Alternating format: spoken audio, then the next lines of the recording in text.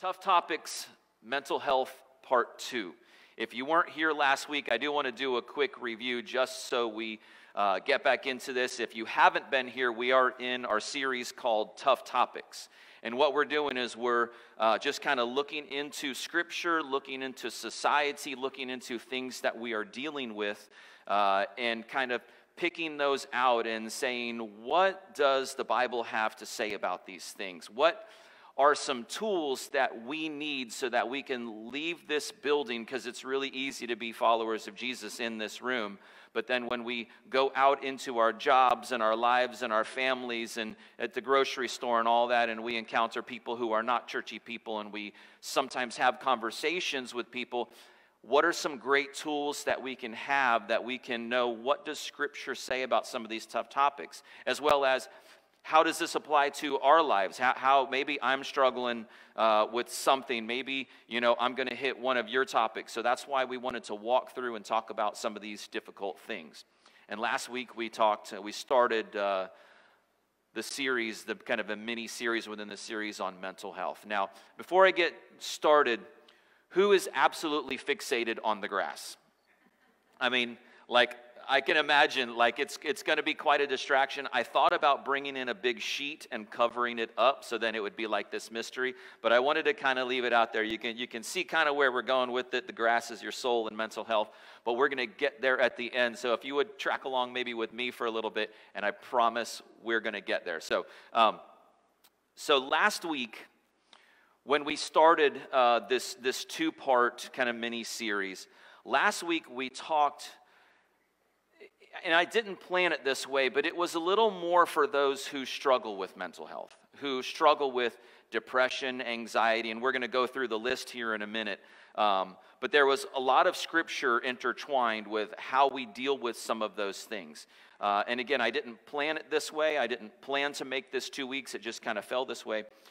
This week is a little bit more for those of us, and I was very open, honest, and transparent last week, those of us who don't struggle with mental health, who don't battle with depression and anxiety, and I'm just kind of that, thankfully that happy-go-lucky glass is always, half full, or it's probably more like 3/4 full. That's kind of how I live, and that's some of you. And it's real easy for those people, myself included, as well as churchy people, you know what I'm talking about when I do this right here, churchy people, right? For us to look at the subject of mental health and I'll say it nicely, to not have a good understanding about it. To maybe look at it with a little bit of a wrong heart about it. So this week, it's going to be a little bit more geared for us, for those types of people. Last week, our key verse is Isaiah 26:3, and the more and more I studied this verse last week as I was getting ready, I fell in love with this verse. This verse ought to be memorized by every single one of us, and it should be constantly on our mind. It says, "You keep him in perfect peace, whose mind is stayed on you because he trusts in you." And remember, we broke down that perfect peace, and it was like peace. We know the Hebrew word is shalom, but what did we say the Hebrew word for perfect was in this instance? Shalom. So it says, "You keep him in shalom, shalom, whose mind is stayed on you." And we're like, what in the world? What do you mean? Well, that word shalom means completeness and wholeness. It's just soundness or peace. So you keep him in complete peace. You keep him in sound peace. You keep him in peace that brings wholeness. Or my favorite one, you keep him in peace, peace. I was saying to myself all week long, it would just pop in my mind, peace, peace, peace, peace. And it was just this awesome reminder, that's the kind of peace that God wants to keep us all in. But there's a condition, there's something that it says that we have to do. That's not just automatic. You keep him in perfect peace, whose mind is stayed, is fixated, is all about you. Why? Here's that kind of back up and repeat it and say it again. Because he trusts in you. Not in his wealth, not in his stuff, not in his position, not in anything else, not what his mama told him, but he trusts in God and God alone. And when we can learn how to do that, and guess what? Your flesh is going to pull you away from that, and it's going to be this struggle, and you're going to find perfect peace at times, and then, your mind is going to get fixed or stayed on something else, and you got to get it back on God, and it's this constant struggle. Welcome to life. That's where we live, right? So the definition of mental health, as we're talking about it this week, is mental health includes our emotional, psychological, and social well-being. It affects how we think, feel, and act. It also helps determine how we handle stress, relate to others, and make healthy choices. And that's directly from the CDC. And we said that, obviously, our mental health affects every single area of our lives. Every area. Our marriages, our friendships, any of our relationships, our jobs, every single area, our sleep. Every area is affected by our mental health. And that's why it's so important for us to come here and talk about it and understand, what does God want us to know about good mental health? So that's the definition. Diagnosis, we said depression, anxiety, eating disorders, bipolar disorder, PTSD, postpartum, addiction, anger, OCD, schizophrenia, and other personality disorders, dissociative disorders, sexual and gender disorders, tic disorders, and somatic symptom disorders, just to name a few. So there is a lot that is encompassing in there. There is a lot to really break down and deal with. And so the big question is, and I kind of answered it already, but why are we taking a church service to talk about this? Why is it important for us to talk about it here? Shouldn't that be with your doctor or your counselor, your health care provider? And the answer to that is yes, it should be, but there is also so much in Scripture of why we should be talking about this. So we started 3 reasons why we should be talking about mental health in a church service. Number 1, it's a favorable tool of the enemy. The enemy wants to work in our minds. Now, he's not in our minds, but he wants to work and place us in situations where it just tears us apart and breaks us down. Ephesians 6:12, for our struggle is not against flesh and blood, but against the rulers, against the authorities, against the powers of this dark world, and against the spiritual forces of evil in the heavenly realms. Now, this doesn't mean that all mental illness or mental health issues are from the enemy. There are absolute health issues, there are biological issues, there are chemical issues, and we're going to actually talk about some of that today. So here's kind of the Christians, churchy people, we have to be very careful to not see somebody experiencing mental health issues and say, oh, that's a spiritual battle. Because let me put it this way. You don't need the enemy to help you sin all the time, do you? Like, we can do that on our own just fine, can't we? Yeah. So now sometimes, does the enemy know how to get our goat? Does the enemy know how to kind of creep in and put us in situations and either tempt us and cause us to sin or cause mental health issues or cause relational issues? Yes. But don't try to blame everything on the enemy. Don't give him that much credit. We do a fine enough job of getting ourselves in a lot of trouble sometimes, don't we? Yeah, well, maybe just me. None of you apparently, but I do, I guess. All right, so a lot of the things that people say, and we covered these, and the reason why I wanted to review through these again, because if you didn't catch last week, you need to go back, because chances are you have said, just in a room with this many people, chances are many people in this room have said some of these things. And last week we gave scripture to back them all up. You say, my life will never amount to anything. I have nothing to be thankful for. I don't know if God's even there. I'm always going to feel this way. I'm unlovable. Maybe you were told that as a kid over and over and over. Nobody loves you. You're worthless. I just don't have any peace in my life. And the last one that we sanitized a lot I'm better off gone. I'm better off gone. So again, last week we covered a lot of scripture that very specifically talks to those things. When those thoughts creep into your mind,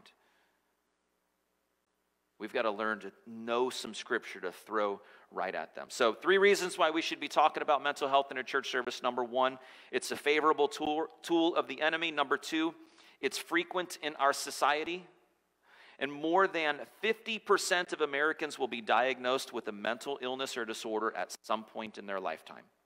More than 1 out of every 2 people will be diagnosed, not just experienced, but diagnosed with a mental health issue in their lifetime. And according to the Johns Hopkins website, an estimated 26% of Americans ages 18 and older, about 1 in 4 adults, suffers from a diagnosable mental disorder in a given year.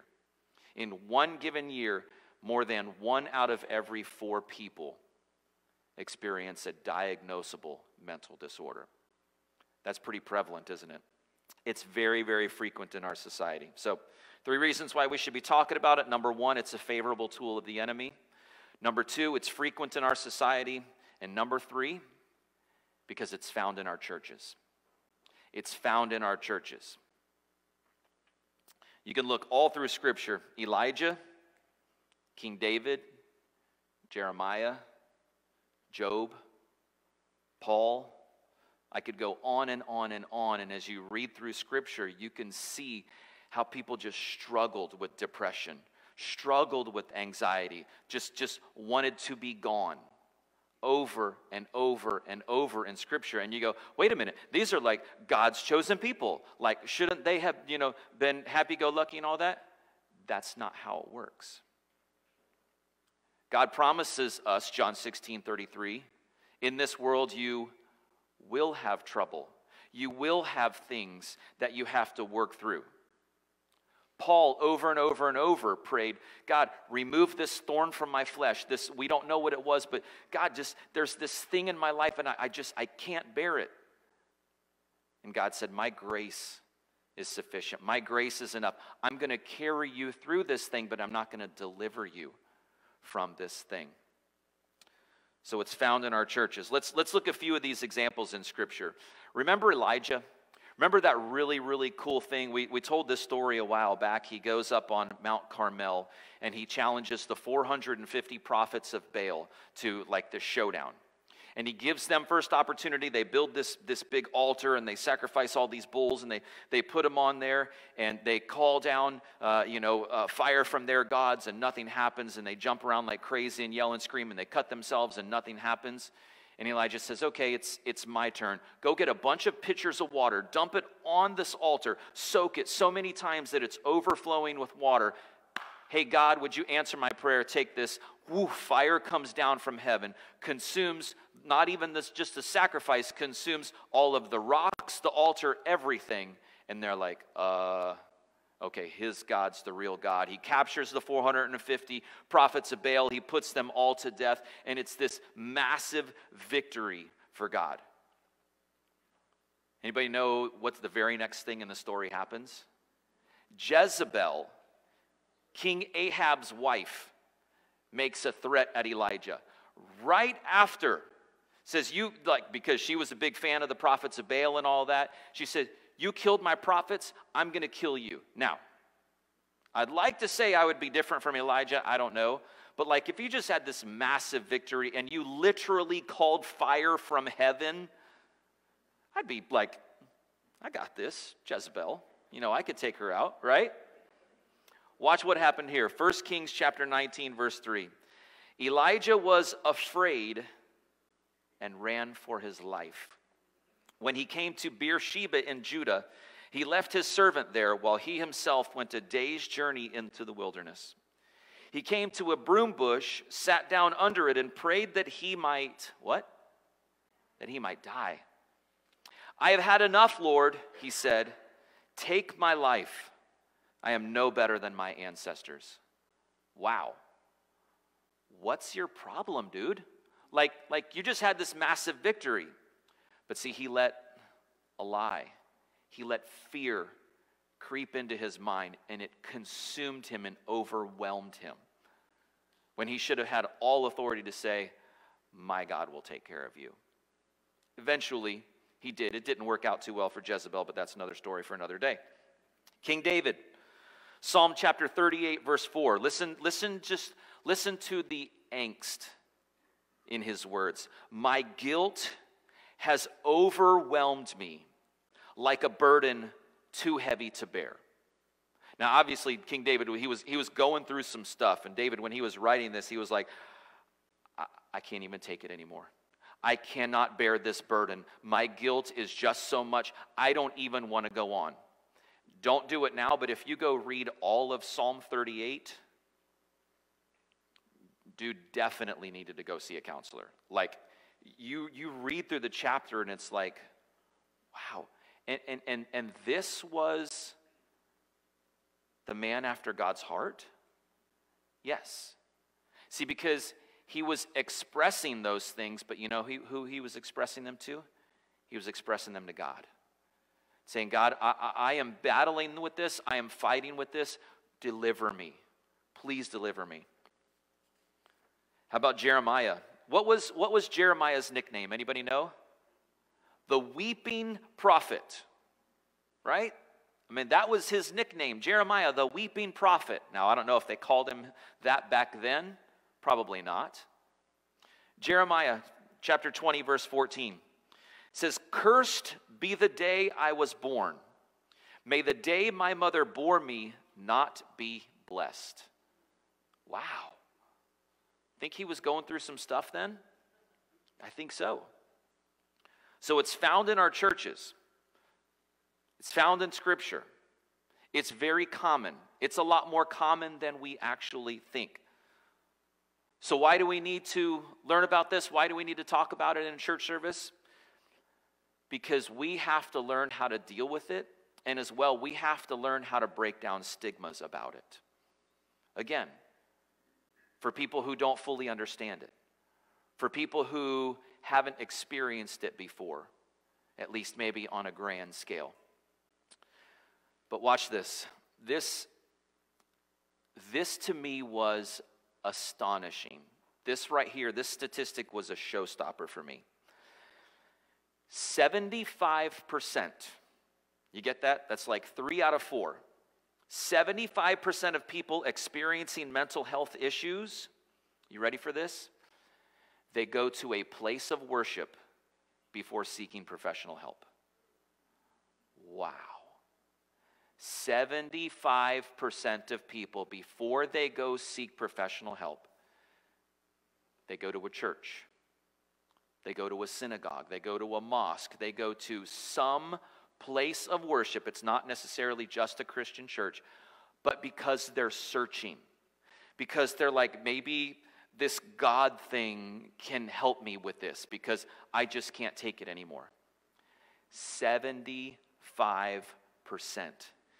And we, church people, Island Community Church, we need to be ready and waiting for people who are hurting, broken, no matter what their circumstances, no matter what issue they're facing. We need to be ready and waiting for them at any given time. 75%.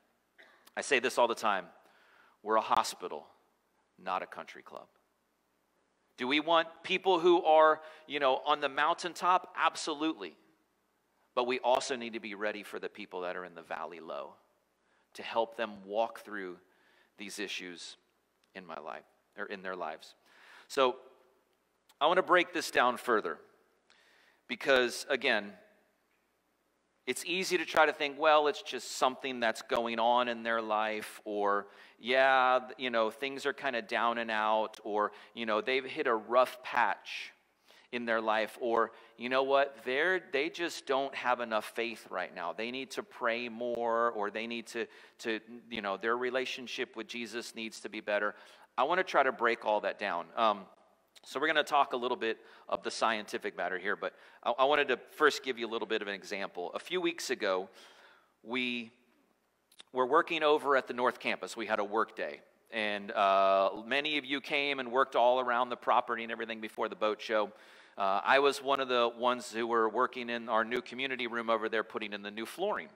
And so as we were making cuts and things, I was one of the people that was going outside and making a cut. And we had this big chop saw, okay? It has a 10-inch blade about this big, and it spins around about a gazillion miles an hour, and you know, make the cut like that. A chop saw, a compound miter saw, however you want to call it. So I had gone out, I had made a couple of cuts. No offense to the person that owns this particular chop saw, they're in this room. I had made a couple of cuts, and I went back in, took them in, and I went out to go make another cut. And as I'm cutting, I have my hand, I'm holding the board like this, which I don't know if you're really supposed to do that, but I was doing it anyway, right? And you're coming down like this, and you have this 10-inch blade, and it's spinning all around. I'm about halfway down, and I look. And normally on those saws, there is this big plastic guard that goes around the saw, right? And it kind of, you know, it goes down with you as you chop. And you'd really have to get your hand underneath it if you wanted to cut your hand off, right?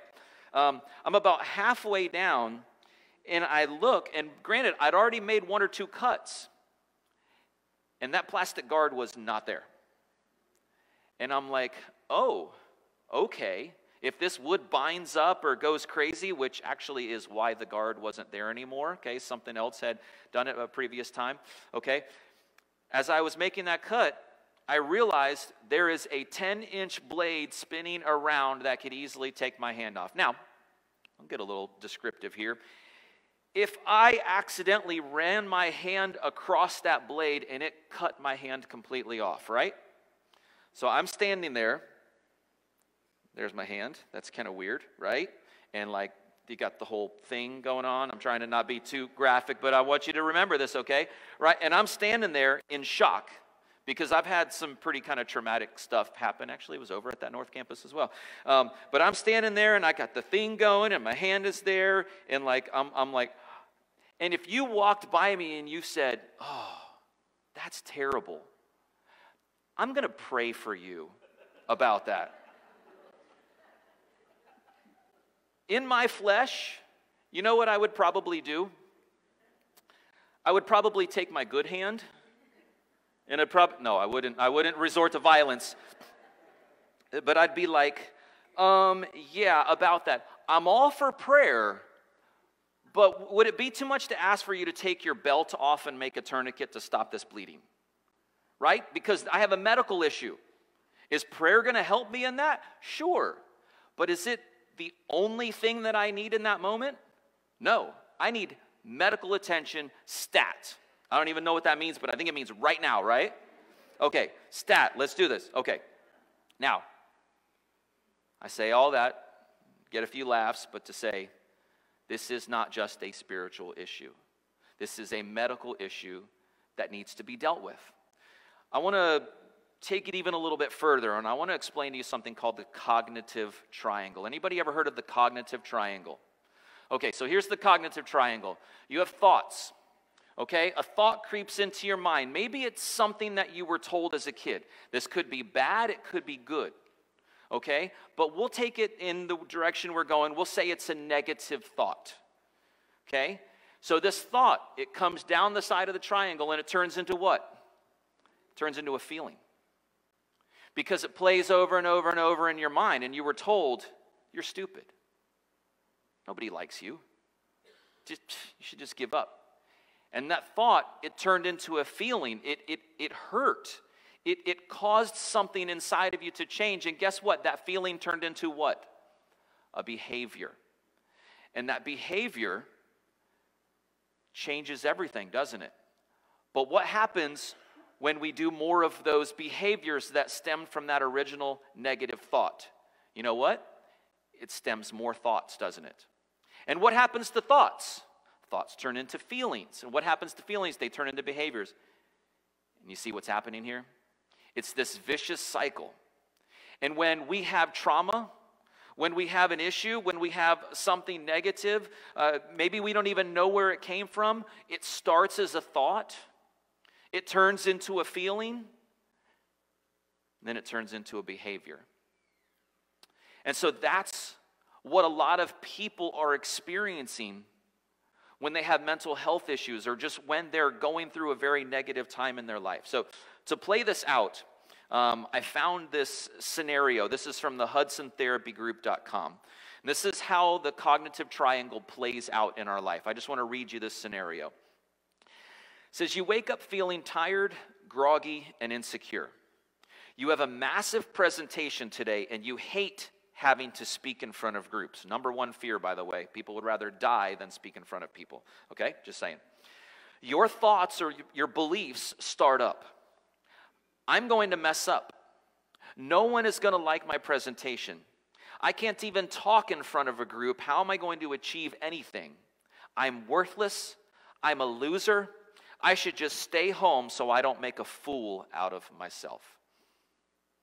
Now, is this scenario like super out of the ordinary, or would this kind of be pretty common? This would be common, wouldn't it? These thoughts often make up the internal dialogue that we have with ourselves. Now enter feelings. After a morning filled with internal verbal assault, you're feeling even worse. You feel extremely anxious about your upcoming presentation, aka the now impending doom. Overall, you're feeling really bad about yourself, and the last thing you want to do is the presentation. Let's step back for a minute. Is it any surprise that our thoughts so directly influence our feelings? The things that we tell ourselves matter. I'm going to say that again. The things that we tell ourselves matter. Here comes the behavior.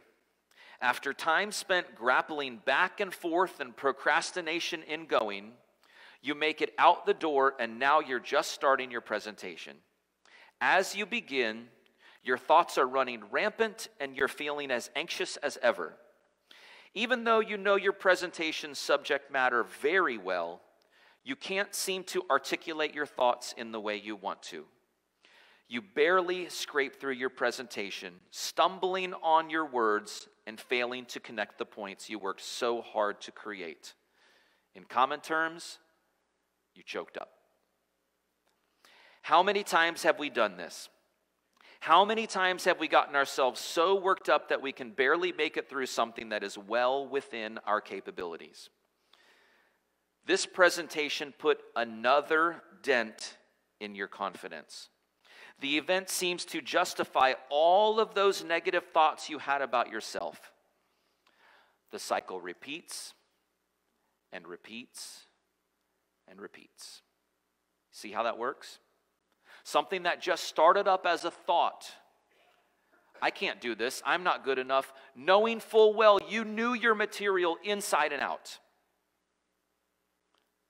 But maybe that little thing from your childhood, you're not good enough, you'll never amount to anything. Maybe that popped up. Maybe an argument with a spouse or a loved one popped up and you know what, I can't do this. I can't do this. And we allow those thoughts to turn into feelings, to turn into behaviors. And it wrecked the presentation. But that wrecks our confidence. Wash, rinse, repeat. That's how mental health works. It's not just a, oh, you need to pray more thing. It's not anything like that. Our minds are hardwired to work like that. It can work good, it can work bad. So, again, another illustration here, or science to show that it's not just a biblical or spiritual thing. You ever heard of neuropathways? Put your hand, let me see. Neuropathways. Okay, most everybody. Good. So we have these things called neurotransmitters in our brain, and this is about as deep science as I get, okay?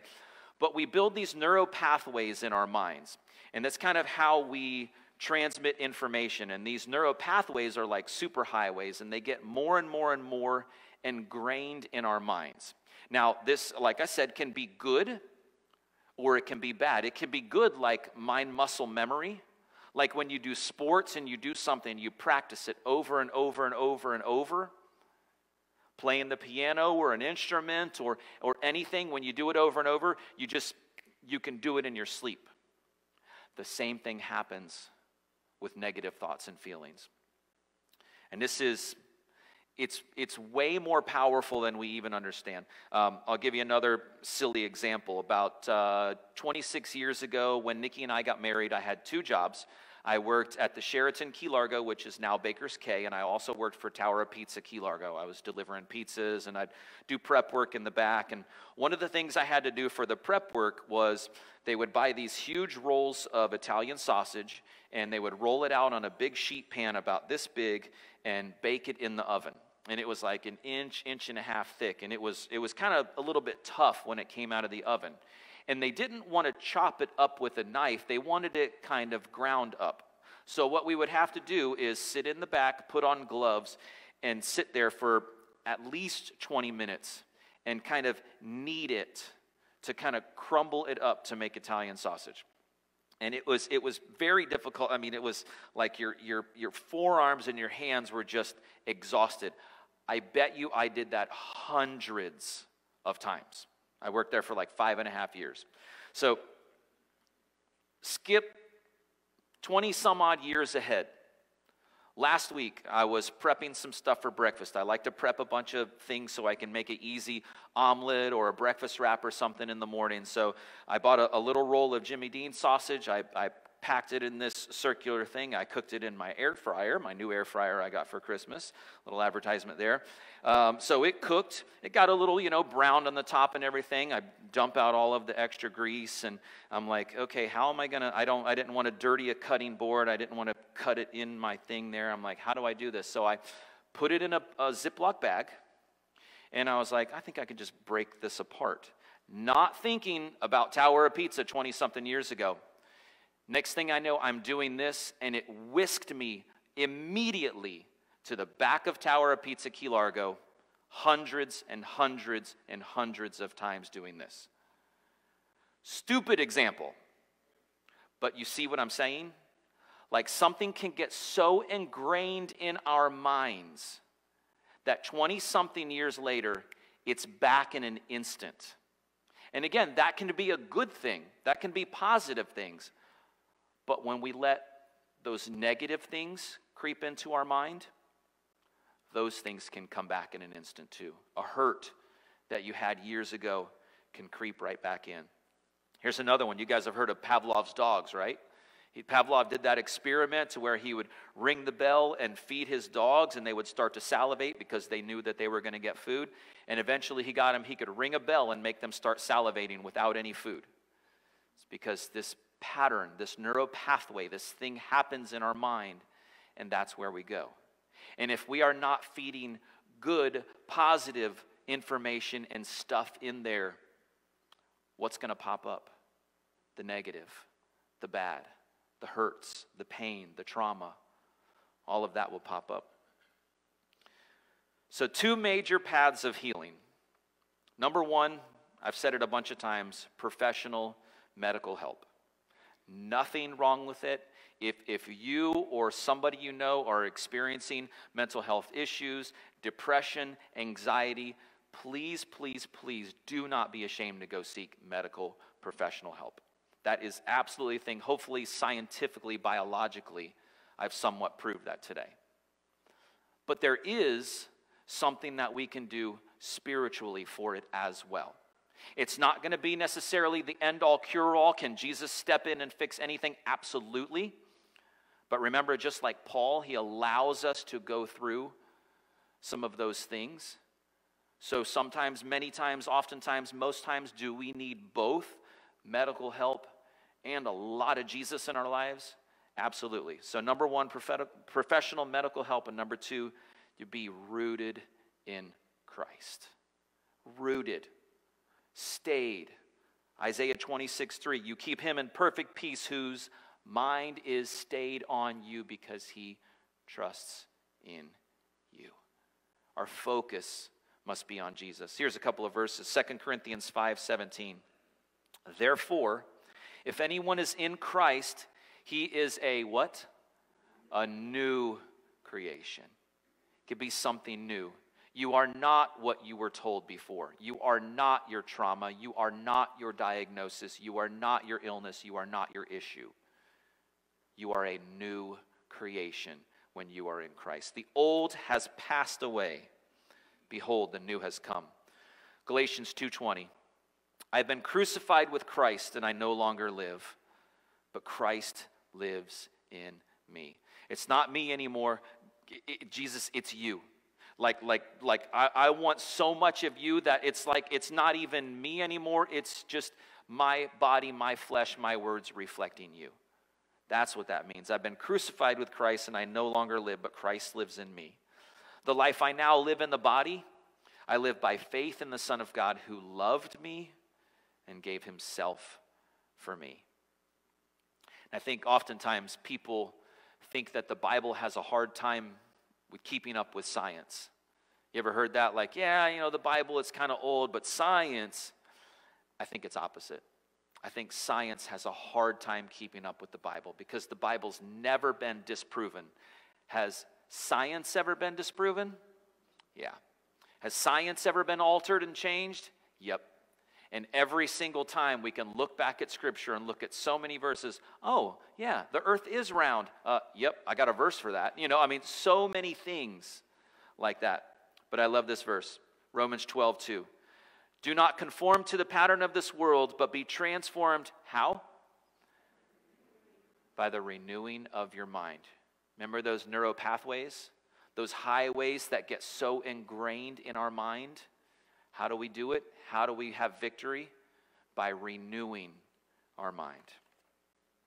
So just like last week, what do I want you to get from today? Number one, you're not alone. You are not alone in this. There are people who want to step alongside of you. ICC, we need to be that place of caring, love, acceptance, mercy, grace. That's who we are. So you are not alone. Number two, this is not your identity. You are not your diagnosis, your illness, your issue, your sin. That is not you. Are there things that we may need to do to walk through that? Absolutely. But you are not your identity, or this is not your identity. Number three, there is no shame in getting medical help. No shame whatsoever with medication. No shame in talking to a counselor. None whatsoever. Number four, your mental health is not necessarily a result or indication of your spiritual health. Again, can God help us with that? Absolutely. We're going to talk about that here in just a second, but it's not necessarily a result or indication of your spiritual health. And number five, God can and will give you the strength and tools you need for victory. He is all about that. He wants to deliver you. He wants to walk alongside of you through whatever you're going through. Maybe it's not even mental health. Maybe it's something else. But he wants to walk alongside of us. Why? Because he wants relationship with us. He is a God who desires relationship with every single person, no matter what. Y'all ready to get to the grass? I'm ready. So we've got a little patch of grass here, right? And like we said earlier, this grass, if you can't read that, it's our soul or our mental health. And the grass it's pretty green, right? It's doing okay. We've got some weeds growing in there, but that happens a lot. Nobody's perfect, right? Now, for those of you who have tried to grow grass in the Keys, is it easy? No. I tried. I have a little patch of grass, and it's just like, whatever. It's more like a patch of weeds now, but it's green, okay? So, keeping grass green and healthy is not necessarily easy, is it? It's a little bit of a challenge. There's some work that we have to do. And it's the same thing with our soul. It's the same thing with our mental health.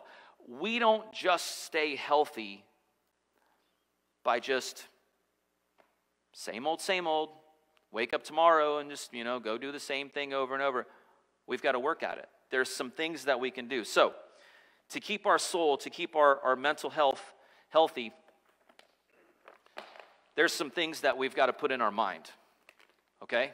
This may look like a fertilizer spreader. This is not. This is our mind, okay? And this is our identity in Christ. And what we need to do sometimes is we need to fill our mind up We need to fill our mind up with the right things. Things that are pure, things that are true, things that are lovely, things that are of good report. The fact that you are loved, the fact that God cared enough about you to send his son Jesus to die for you. And so what do we need to do? We've got to take care of our grass. We've got to take care of our soul. We've got to take care of our mental health. So, it's probably going to go everywhere. Told you. I knew that was going to happen, so I planned that. So we've got to fertilize, don't we? We've got to put identity of Christ, what he says about us. Not what the enemy wants us to believe. You're stupid. You're fat. You're ugly. You're never going to amount to anything. All of those things that we hear over and over and over in our minds. Got to get rid of that. Fill our minds up with fertilizer.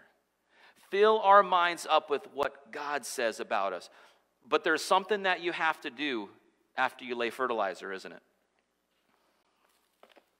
You need water, don't you? And that's the Holy Spirit, and that's God's presence in our lives. And so you've got to water that fertilizer in that grass. A lot. Now see the weeds, I'm not going I'm not going to water the weeds. But I've got to water that grass. I've got to water that fertilizer. And when those weeds pop up, what do we need to do? You got to pull them.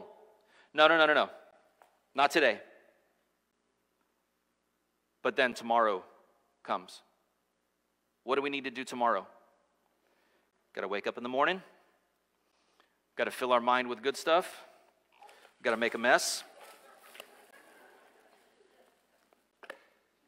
Things that are pure, things that are lovely, things that are true. What God says about us. We've got to water it though. Need the Holy Spirit. Need God's presence in our lives. Oh, more weeds. I don't want to water the weeds. I want to pull them. Guess what we have to do the next day? But sometimes there's some big weeds in there. Sometimes there's some weeds that just have deep roots, and we go to pull them, and we can't pull them. They won't come out. So what do we have to do? We need some weed killer, don't we? Scripture, sermons, Bible teaching, all of that. God's word. Not today. Weed killer. You know what we have to do the next day? Start it all over again. We've got to continuously fill our minds with the identity of Christ, with what God says about us. Things that are pure, true, lovely, of good report, all of that. We've got to water it with God's presence in our lives. The Holy Spirit, God, I need you. I need you to walk alongside of me. We need to spray weed killer on the weeds, the ones that won't come out. God, this just coming on a Sunday isn't enough. I've got to dig into God's word. I've got to listen to podcasts. I've got to just constantly put your word in my mind. And then you know what we have to do the next day? See where I'm going with this? Every single day. You know what's going to happen if we continue to do that? Man, we'll have some green grass. Really, really, really green grass because we've taken care of it. We've not just allowed things to happen to us, but we have taken charge and saying, not today, Satan. My identity is in Jesus Christ. Now, to be completely fair, I totally stole that example from Pastor Ed Newton. Great example, but hopefully you understand. We've got to continuously pour Jesus into our lives because the enemy is out to what? Kill, steal, and destroy. Every single bit of our lives. And if we don't work hard hard at staying pure and staying rooted in Christ, the enemy will have victory. Let's pray. God, we thank you that you have the victory. And we say it all the time, God, that we don't fight for victory, we fight from victory because you have already won. God, help us to stay rooted in you. Help us to keep our minds stayed or fixed on you and trust in nothing else but you.